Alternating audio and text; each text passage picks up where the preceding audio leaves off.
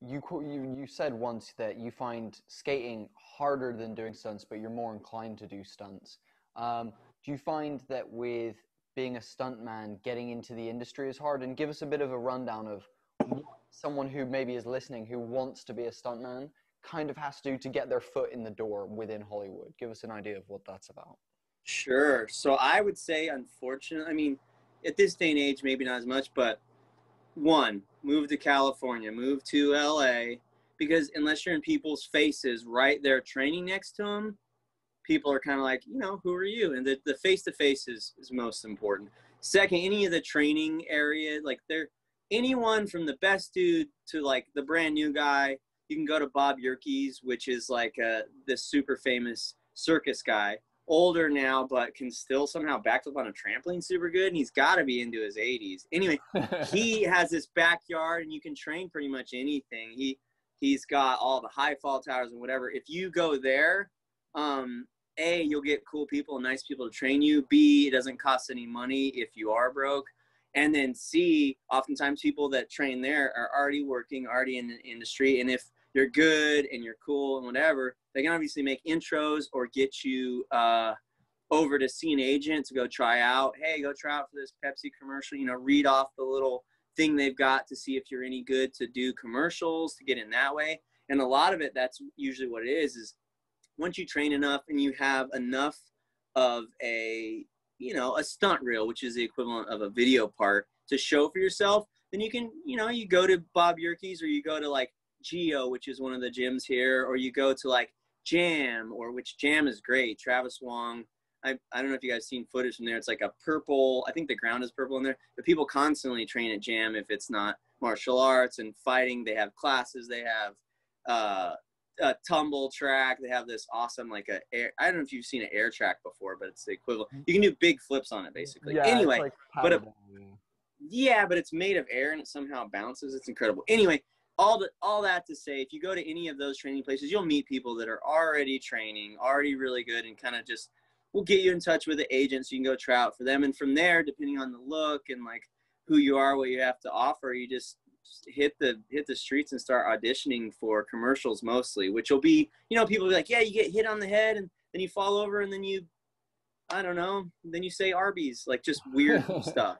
But that is really how it starts. It's mostly commercial. And then once you get in, if it's a special skill, and normally that's what will help you, like skateboarding, obvious special skill, or if you're a gymnast, special skill, sword fight guy, like any sort of specialty, like motorcycle, something that you're really good at, maybe not professional, but better than everybody else.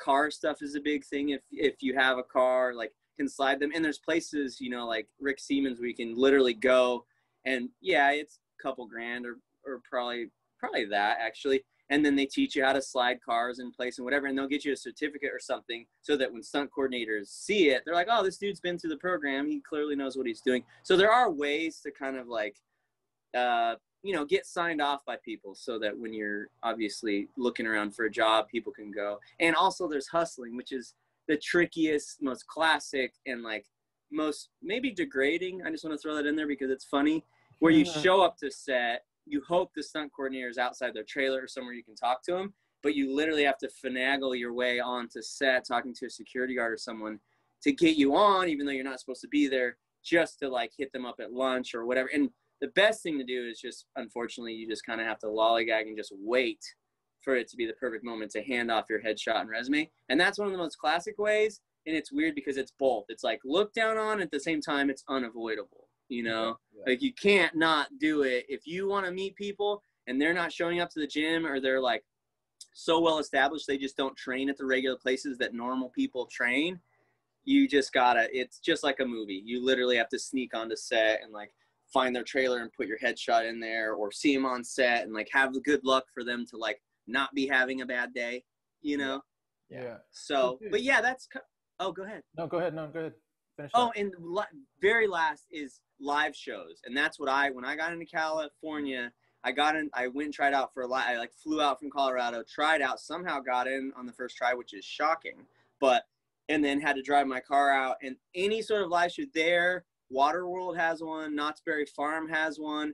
I'm sure Disneyland has stunt shows of any of those kind, that is your lowest rung to get in, meet people that are already in the industry, and then we'll train you there and help you and get you a steady paycheck so you're hopefully not living in your car.